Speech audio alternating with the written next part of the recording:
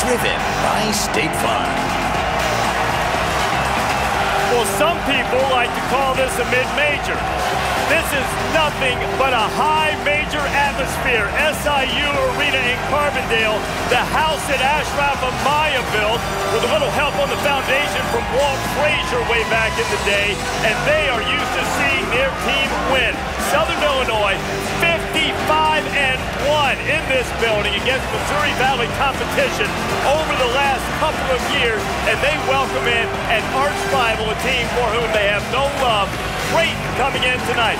Glad to have you with us. Our first trip to the Missouri Valley Conference for a site College Game Day. Reese Davis here. You know these guys. Hubert Davis, Digger Phelps, Jay Billis.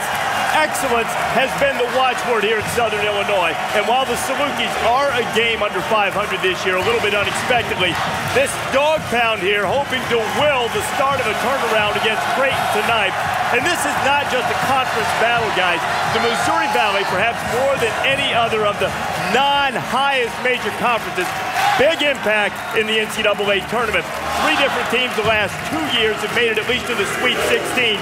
What importance do you place on the fact that they go places like this and have to survive? Well, this is what the rest of the country doesn't understand. Because this is why you see those 12-5 upsets in the first round, and you see second-round upsets, because this condition of playing Creighton against Southern Illinois. They gear up, and they have no fear when they go up against the big guys. I think in this league, it's as hard to get a win on the road as any league in the country. When you come to Carbondale, you leave with a loss and probably bronchitis.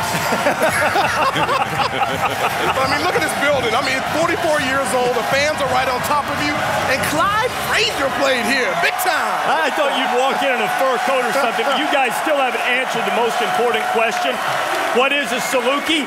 It is the royal dog of Egypt, and it has been said that it can cover a 3-mile course faster than any other land mammal. Probably not that particular Saluki, but one.